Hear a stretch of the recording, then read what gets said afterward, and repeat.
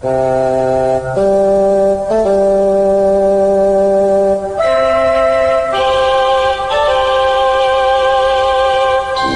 Geeks, Two Beers and a Laptop. Episode 17, Point and Click Adventure Games.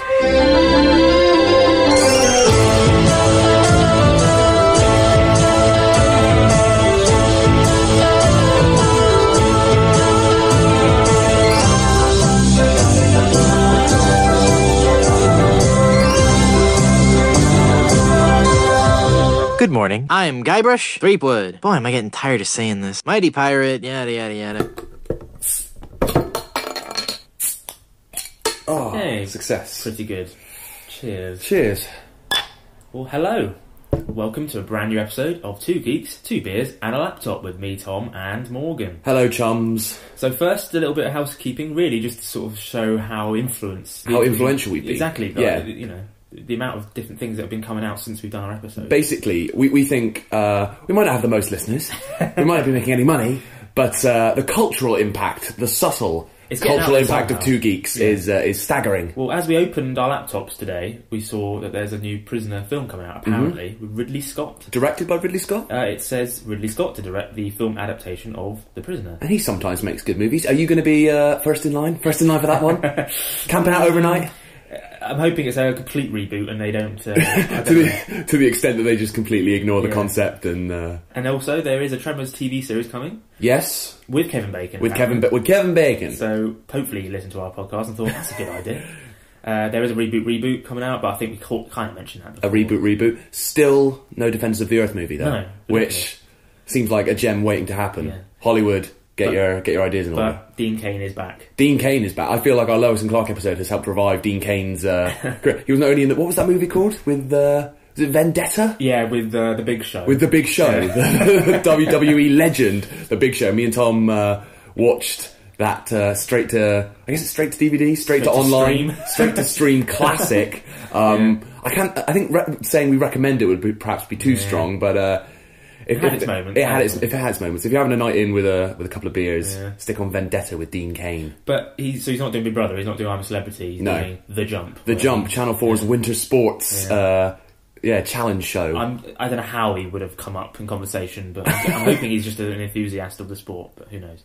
Anyway, this episode is all about point and click adventure games, which, because in our first ever episode we said one of the examples would be that we do episodes on games. It can be about anything. It can be about movies and TV shows and games. We've mainly done stuff about 90s cartoons. So after like 15 episodes we're finally going to the world of games. Now, I need clarification, because what is a point and click adventure game? Because I found out that I've been operating under various misapprehensions when it comes to games, because I'm not a big gamer. I've played games, but I'm not a gamer.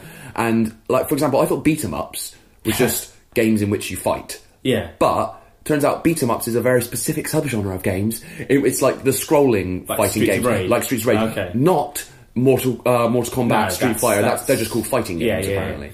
No, I'm not a massive gamer. I was quite late in the day, and my first experience with gaming was on our MS-DOS system, with platform games like Duke Nukem and all that kind of stuff. But the genre that I loved as I was growing up was adventure games, but this kind of adventure games, because the term adventure games is quite broad. It's it's the fighting games to the beat 'em ups. Yeah. Because there's lots to do, even in this type of adventure games. We're not talking about like Tomb Raider or Uncharted, those kind of games. These are more like where it's like a narrative, and you've given a task, and you've got puzzles, and you've got to collect objects, normally with the use of a mouse, and you're clicking on things. Right, I was going to say, it sounds a little nerdier than, say Tomb Raider and Uncharted. It is very nerdy. Which is why it's appealed to a young Tom Eames. Yes. I'm focusing on the classic point-and-click style. Right. I'm already confused. Yeah. I need a drink. What are we drinking today? I was going to say.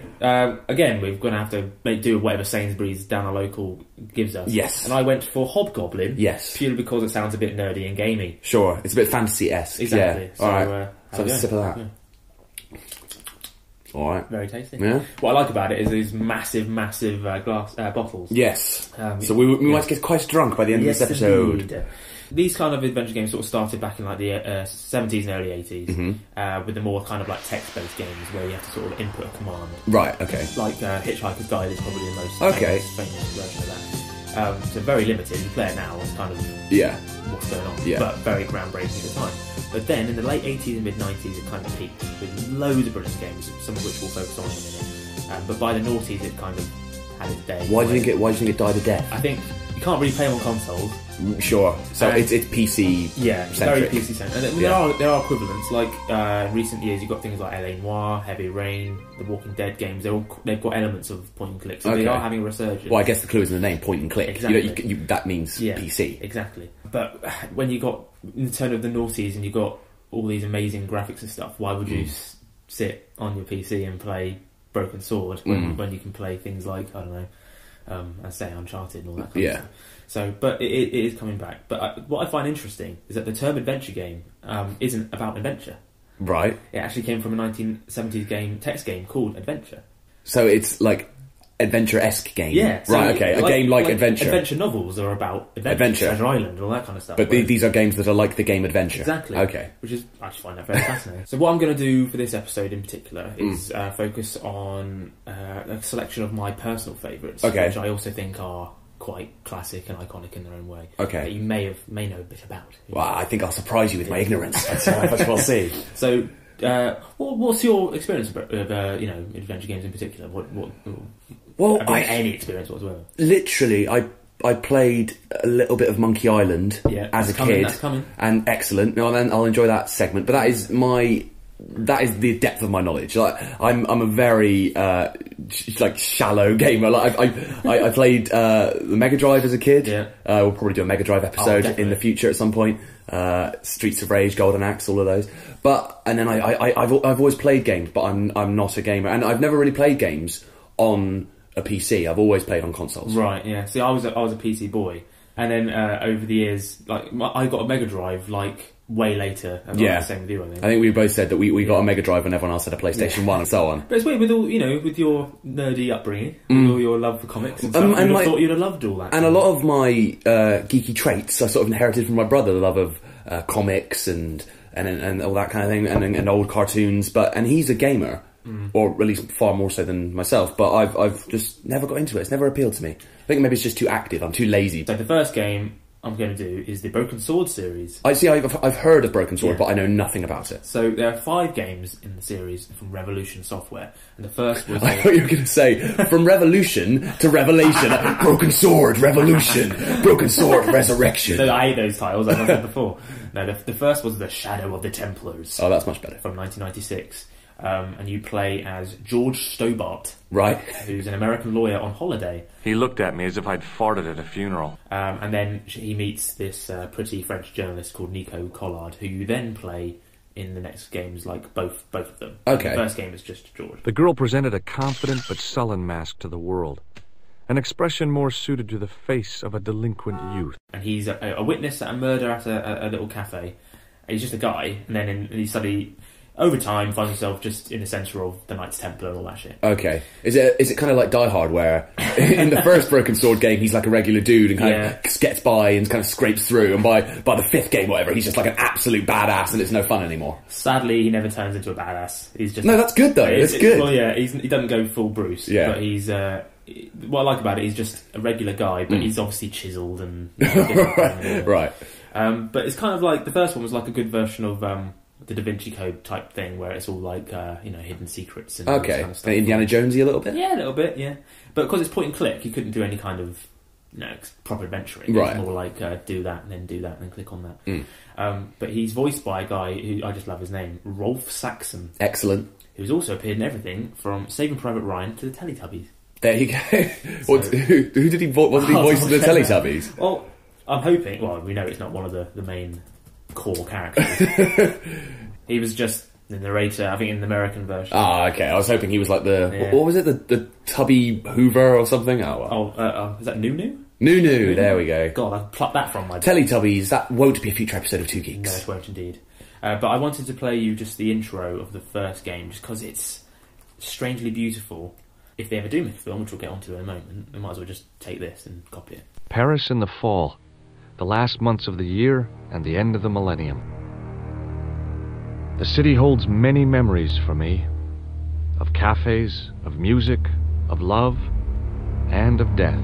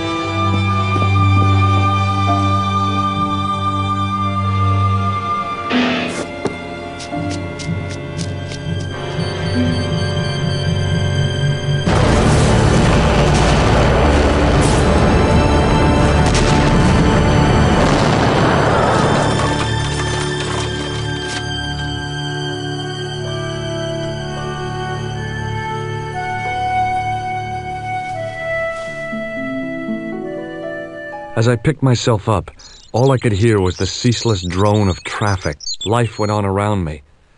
But the explosion was to change my life forever. That was great. Very, very dramatic. It was like dark Disney. Well, the animation's kind of like, was it Don Bluth and all that? Yeah. It was really good for its time. So when did that come out? That was in 1996. Very good. And there are 5 games in the series. Actually, no. What I wanted to mention was the cover art for this particular game. If you picked it up in the store, why the hell it gives you no clue as to what the actual game is like. Okay. Have a look at this and try and describe it as best you can. Okay.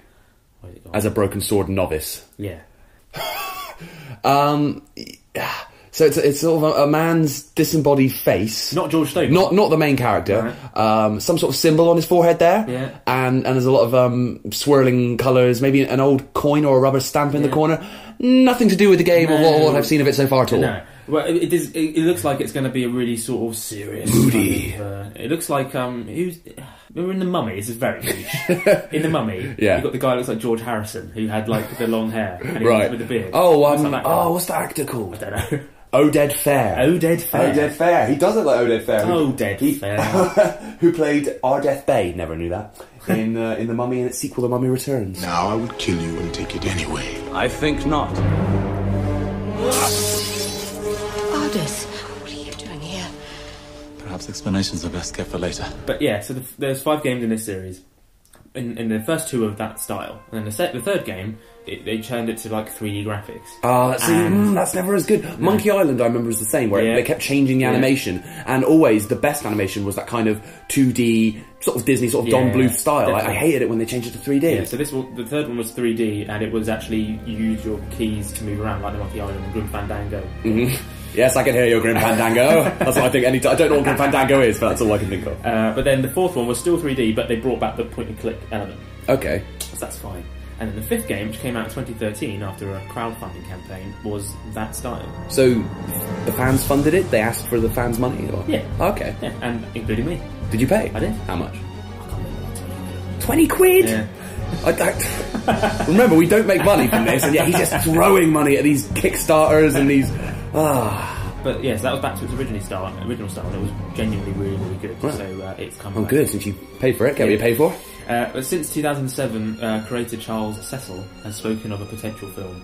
Because if you play the game and you look at the style and the plots and all that, it bodes well for a really, Do you think they should do a live action movie, or do you think they should do? Again, they don't really do big budget animated movies, but back in the day where there were things like Titan AE and Atlantis: The Lost Empire. Exactly. Well, not very good, but they looked great. Which, that style. That's very much that style. But I'm surprised they didn't do it at the time because when as I say, Vintage Code came out, really good.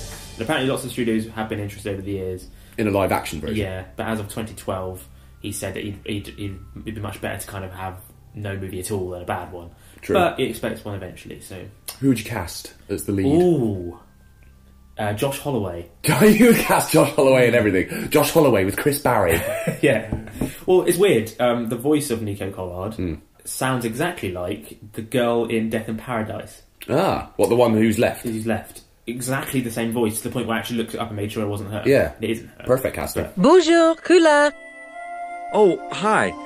It's George Stobart, the American at the cafe. I saw you taking photographs. How did you get my number? The gendarme gave it to me. Is anything wrong? I'll say there is.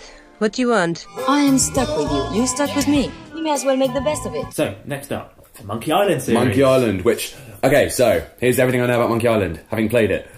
The main character's called Guybrush Threepwood. Yeah. Look! A 3-headed monkey! What's the main guy? He's like a ghost... LeChuck. The ghost pirate LeChuck. Well remembered. Eat flamin' death, Threepwood! And that is pretty much all I remember. I think I played The Curse of Monkey Island, which is That's the one I'm going to focus on. Well, the first 4 games were from LucasArts. The last good thing he did. And the 5th was from Telltale Games, who are like the new...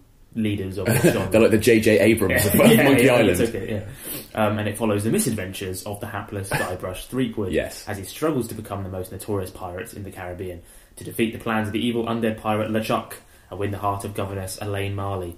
And they were kind of pioneers of it's known as the player-friendly game, where you can't really get into an unwinnable situation. So that's probably why I liked it so much. Because there are some adventure games where if you don't do something early in the game, fucked. Right. You kind of had to start again or kill yourself to actually get out of it. And you can't even really die in these games without a huge amount of effort. But not only that, but they're obviously known as just being genuinely hilarious, these games. Very, very funny indeed. Something I read the other day about Monkey Island, which I'm just looking at now. Orson Scott Card, right, who is a writer he wrote Ender's Game, which became that film with Harrison Ford. Yeah, and then I watched and it was rubbish. No, it wasn't very good. Sorry, Orson. It wasn't very good. He wrote but he's quite, a famous fantasy novelist, and he wrote the insults for Monkey Island 1. So there you go. Because that's part of what I remember about it, is where you get to... You have duels of insults, and you get to pick the best insults. Every enemy I've met, I've annihilated. With your breath, I'm sure they all suffocated. You're as repulsive as a monkey in a negligee. I look that much like your fiancé? Killing you would be justifiable homicide. Then killing you must be justifiable fungicide. You're the ugliest monster ever created. If you don't count all the ones you've dated. But LucasArts, they're also behind classic games such as, you may have heard of Sam & Max, or I love Sam & Max. Day of the Tentacle as well. I also had, I think my brother had Day of the Tentacle, I think I played that. This doesn't look like the Lincoln Tunnel, Sam. Looks to me like a marginally volatile hostage situation, Max. Ooh, does this mean we get to kick some puffy white mad scientist butt? Can't think of a reason not to. They're all very good, and then they ended up doing Grim Fandango, which we won't focus on today, because it's not really point and click, it's more of a 3D game, but Grim Fandango is one of those beautiful, amazing games. Maybe we'll do a Grim Fandango episode. Just so we can keep doing that game. It's such a solid gold gag. Sorry for the wait, Mr. Flores. I am ready to take you now. Take me? Take me where? Now, there's no need to be nervous. Nervous? No, just your appearance. It's a little intimidating. Intimidating? Me? But I'm your friend. My name's Manny Calavera. I'm your new travel agent. What I like about Monkey Island is that co-creator Ron Gilbert has said that he was inspired by the Pirates of the Caribbean ride, before it came into a film. Yeah. And the Tim Powers book On Stranger Tides, which the fourth Pirates of the Caribbean film was based on. Yes. Yes, it was. I just thought that was nice. Really, But so apparently there's lots of references to the ride before it became the film and whatever. So how do you reference the ride though? Because from what I remember about the ride, you basically you're on a boat and you're going and pirates and shit. And there's some pirates, some skeleton pirates, and they just kind of sing at you. Yeah. But I don't know how. But I don't know how you can remember bits, because how many times do you have to go on the ride? It's not like Disneyland was just down the road. It doesn't take long, does it? That ride's like 5 minutes long. You queue for about 3 hours. It's 5 minutes. It's rubbish. The Pirates of the Caribbean ride, absolute rubbish. It was there for a long time. Is it still there? I think they might have shut it down now. Oh, right. Okay. But the film is great. The first film's great. Until it just got up its own arse. Yeah. Miserable. It's almost like you can't make a franchise out of a theme park ride. Yeah. When you marooned me on that godforsaken spit of land, you forgot one very important thing, mate. I'm Captain Jack Sparrow. So I know the first two games were very good and popular, The Secret of Monkey Island and LeChuck's Revenge, but my favourite was always The Curse of Monkey Island in 1997. It was the first to use actual speech in their games. The rest of before that was just text-based. Right. Because I remember that really appealed to me, the voice acting. It was really great voice acting. And it just looked beautiful with the cartoons and backdrops. And do you find, with games in particular, there's no nostalgia quite like kind of watching back moments from video games? Because, unlike with films and TV, which you can watch all the time throughout the years, once you played it, that's it. You don't really... Because games come out of fashion and the graphics are bad, or you can't physically play them. You don't tend to revisit games as much. And so when you watch them back on YouTube or whatever, it's a real blast from the past. It hits you, deep. There's one bit in Monkey Island that I thought I'd play you, which I just thought was hilarious. I said how you can't die really in these games. Yes. There was one bit where it looks like he did die. Guybrush. Yeah. And it does this weird sort of breaking the fourth wall, postmodern sort of thing. Okay. So I'll play you this clip now. It just occurred to me that mixing medicine and alcohol is a really stupid and possibly lethal thing to do. If I were a real person instead of a lovably inept cartoon character with the potential for a few more sequels, I wouldn't even consider it. I don't feel the least bit drowsy. In fact, I feel,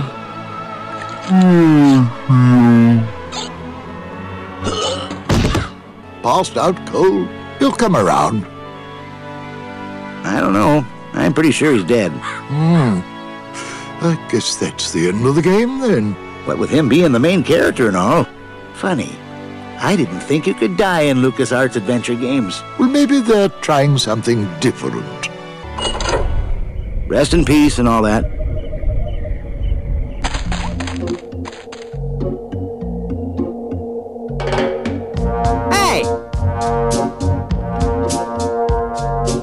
not really dead?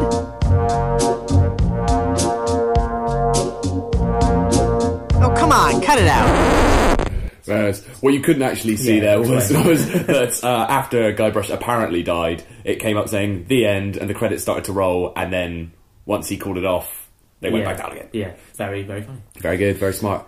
And the last game we're going to talk about is called The Longest Journey, which is an apt title. I've never heard of this. No. Not at all. Well, when I played it when I was a kid. When did it come out? 1999 from Funcom, which I think is a brilliant company. So this is one of your favourite games? Yeah. Okay. Well, I played it and I enjoyed it. It's a big deal. Whatever. And then years later, only recently, I've realised that it's a fucking huge deal for people. It's like a massive cult classic. Okay. And people dress up as the main character and all these conventions. People dress up as everything, though. Yeah. And there's been loads of sequels and all this. To show how long it is, when you look at those Let's Play videos, one is 12 hours long in its entirety. And these, could you save these games? Because I lose. Right, okay. It's not like early in the day you couldn't do it. Again, my knowledge is limited. But back when you used to play like Sonic the Hedgehog, and the game actually only lasts like half an hour. Exactly. But because you have to play it straight, so actually it'll last you months and months and months because you cannot save it. Yeah, but that's what I like about these games as well, because unlike certain games even now, really good games, really they might only last technically like 3 hours. Yeah, if you're really good at it. Yeah. Whereas these, they could last weeks because you're only going to play them a couple of hours at a time max, maybe if you got school or work or whatever, and so they can last forever, like The Longest Journey.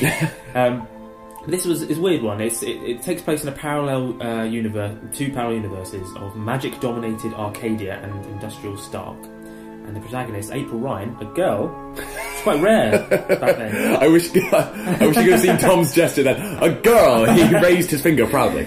She's an 18-year-old art student living in Stark, and she's identified as a shifter who's capable of movement between the worlds and is tasked with restoring their essential balance. So, kind of like, sounds like a good version of Jupiter Ascending. Yeah. A much, much, much better version. But as a kid, and to this day, I had no idea what was going on. No. It was far too complicated. That's pretty complex. But I just liked playing the games. I just liked, but it was very vast and compelling. It is you. You have come. You know me? April, daughter, I have been waiting for you. Waiting? Why? Because it begins here, with you, as it always has. What do you mean? The breach and the mending, the pain and the joy, the end of the old and the dawn of the new. A different world. I am the mother of what is, but you are the mother of a future that may yet be. How will I know? How will I know what to do? I will guide you, and I will protect you as much as I can. But in the end, you are on your own. I'm afraid. You always were, my child, my daughter.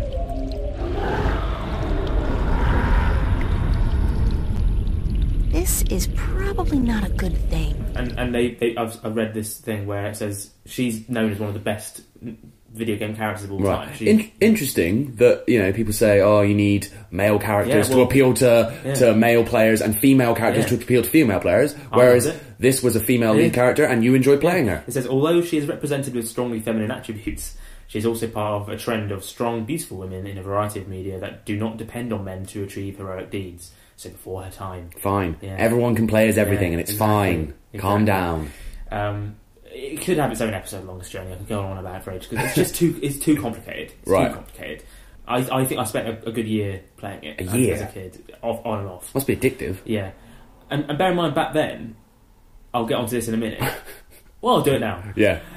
Back then, I didn't have the internet in the way that I do now. Sure. Right. So when I've played these kind of games since the advent of the internet, I always start playing them wanting to do it myself. Yeah.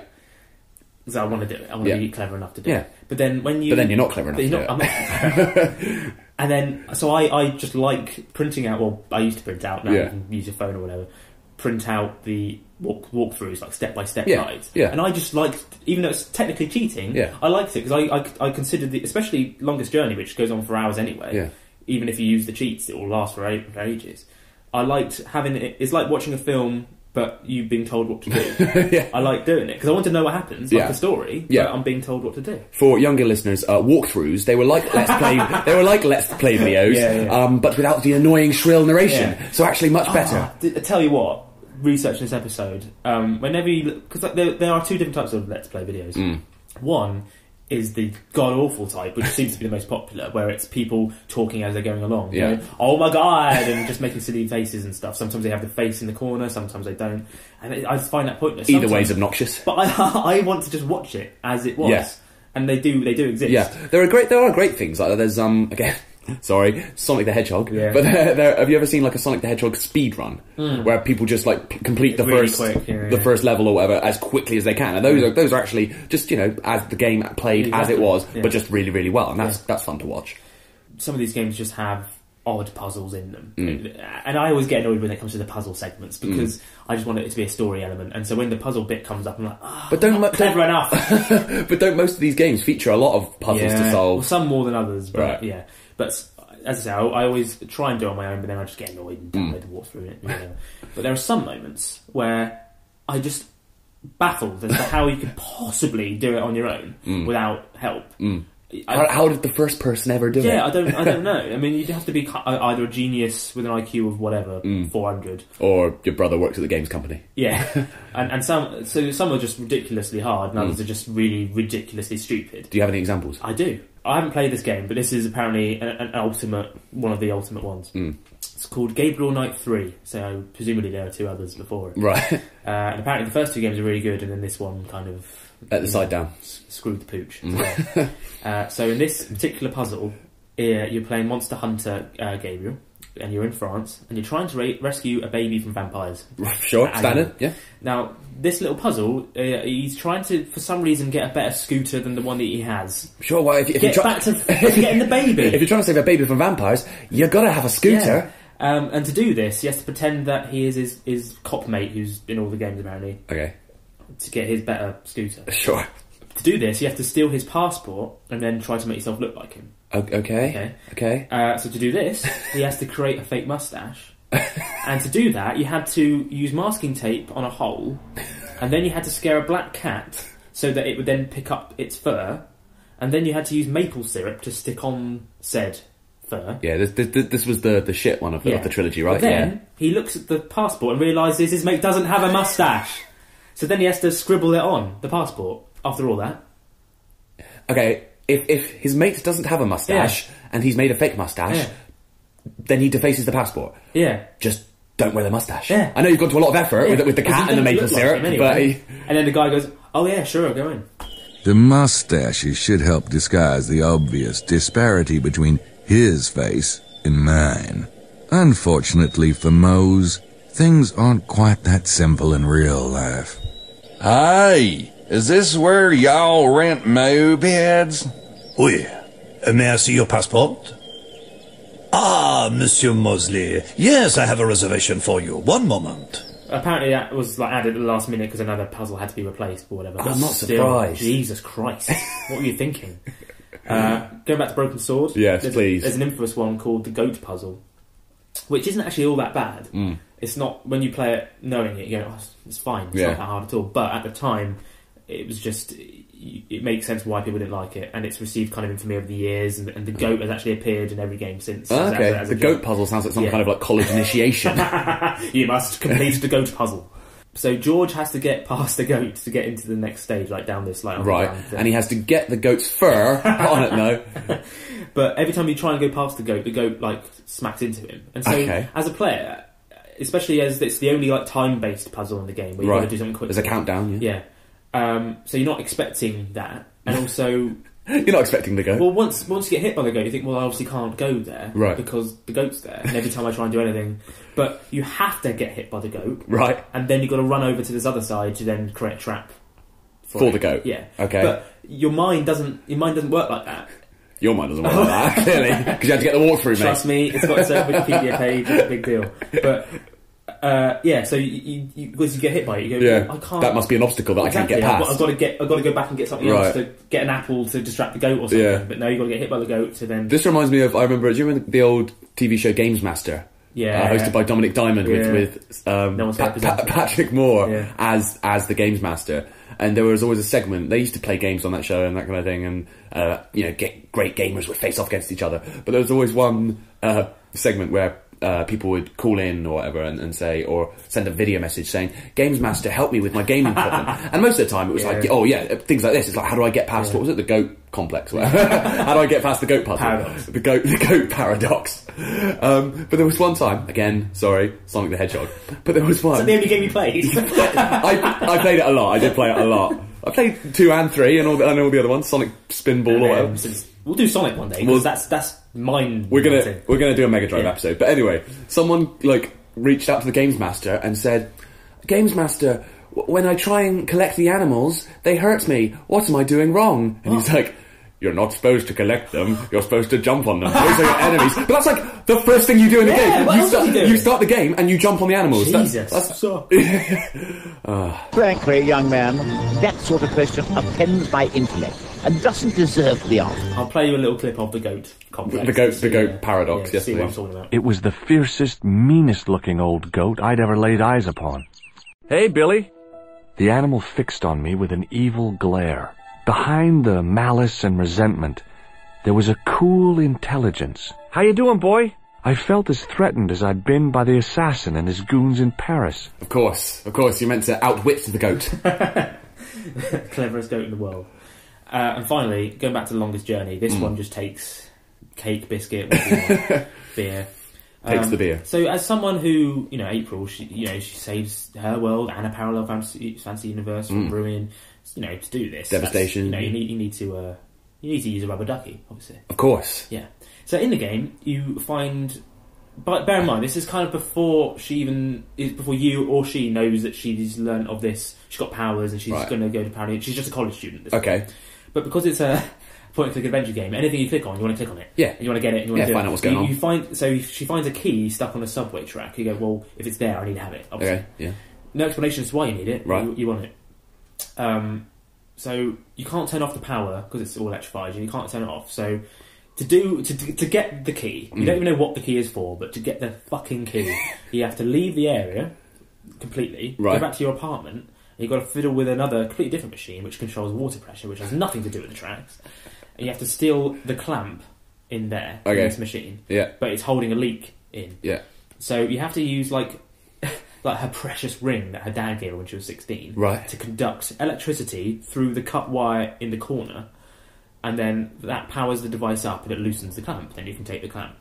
Then, looking out her window, you see a rubber ducky in the water. Now, using breadcrumbs, it attracts a seagull who punches the duck, and the duck floats away. You then take a random dirty clothesline, which is hanging there, because why not? Why not? And then you go down and you find a deflated duck, and then you reinflate it, or despite the fact it's probably got germs beyond belief. Then you tie the clothesline to the clamp, and then you remove the band-aid, which is patching the hole in the duck, and then you force the clamp open with the deflating toy, and when the duck finishes deflating, the clamp will snap closed onto the key, getting the key. Jesus Christ. There's a high-voltage cable running parallel with the rail, and something's gotten stuck between them. Looks like a large iron key. When I was a wee lass, I tried fishing a couple of times in the pond behind my house, but I never caught anything. I hope my luck's improved. Okay. How did anyone ever do that? I don't know. How did anyone ever do that? I must have had a walkthrough at this point. You must have had a walkthrough. What did the key open? Oh God! I'm really sorry. Let's find out. Like after all that, I need to at least know what the key opened. It reminds me that it's like when I was I went to a BBC Worldwide event. Yeah. Where they had Doctor Who Lego Dimensions to play, and this game is intended primarily. It's Lego. It's Doctor Who. It's intended primarily for children. People of all ages can play, but it's intended primarily for children. And these games, these Lego Dimension games, are ludicrously complicated.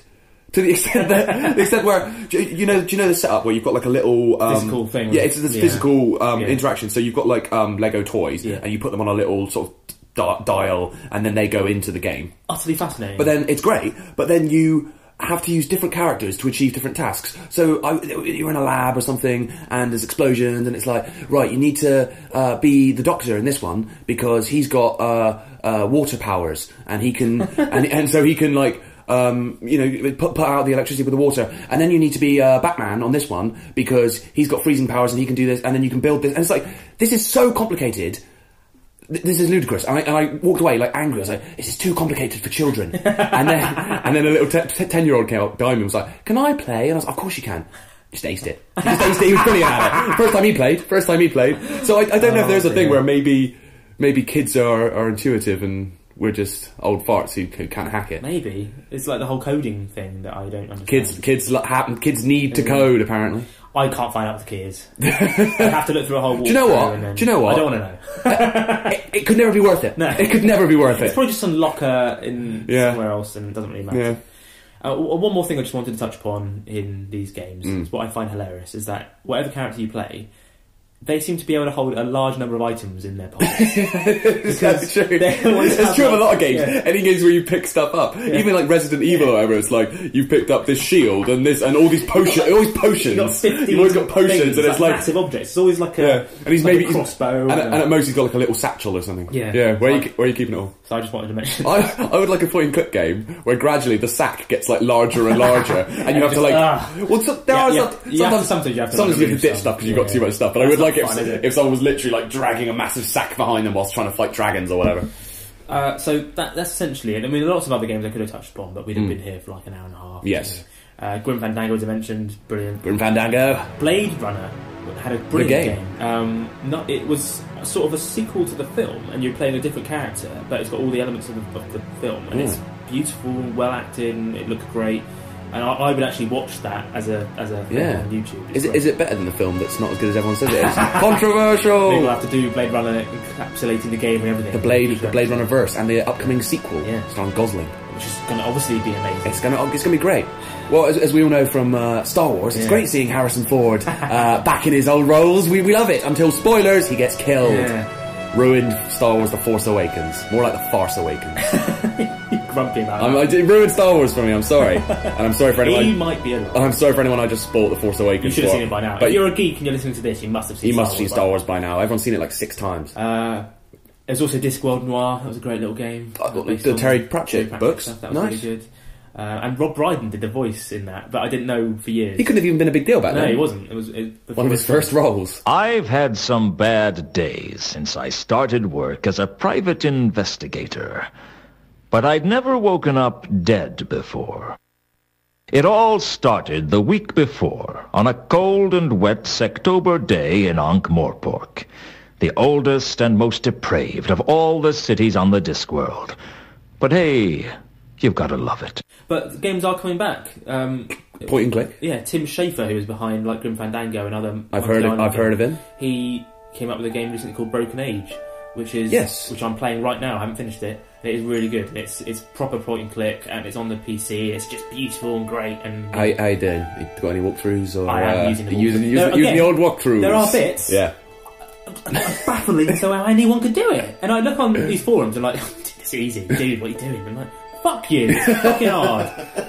But again, I'm just enjoying playing it with walkthroughs. So, as I said before, players nowadays are obsessed with like blood and gore and multiplaying and online gaming. There's something just a bit lovely about sitting in a dark room, got a cup of tea. I think it kind of engages not just your imagination, but also just your brain a bit more, because you're not just like sat down pressing buttons. You have to think and solve puzzles. Sometimes they're too hard. Yeah.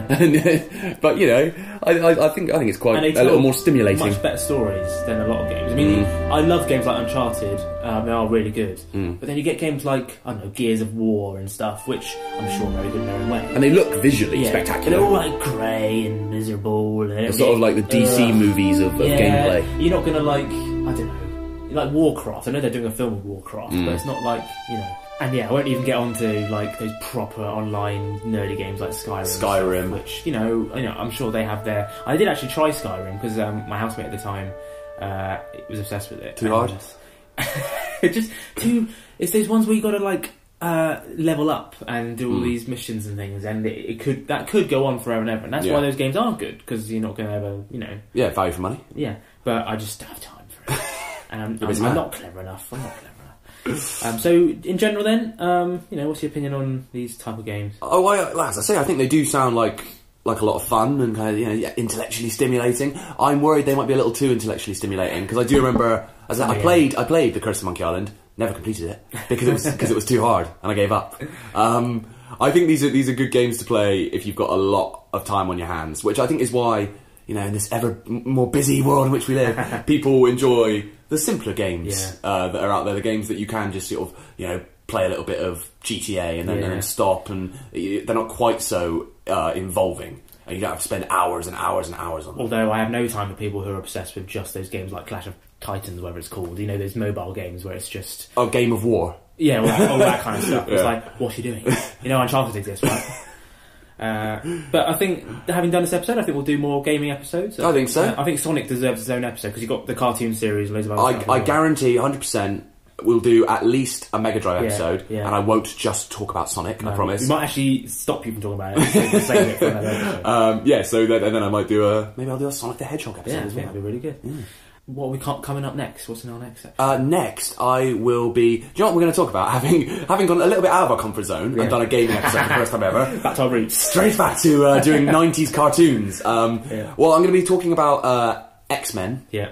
But very specifically, the way I got into the show originally, which was the fantastic 90s cartoon version. So that's what you teased it in the Christmas special. I did. I talked a little bit about it in the Christmas special, and we'll be revisiting that next time. So remember, if you haven't downloaded or streamed the other episodes, what are you doing? What are you doing? Put down that console. Put down that console. Put down that keyboard and that mouse, that joystick, kids, and then listen to our podcast. It's all the episodes are on the website, which is 2geeks2beers.wordpress.com. And you can subscribe via iTunes on there, and then you can also head over to our Facebook and Twitter pages, which is at 2geekscast. Very good. And we're all on YouTube very slowly. I haven't uploaded any. The first 3 episodes are on YouTube with visual bonuses. Yes, but look out on YouTube because we might have another idea in our sleeves. Yes, there's a possibility. We've been discussing a possible video spin-off from 2 Geeks.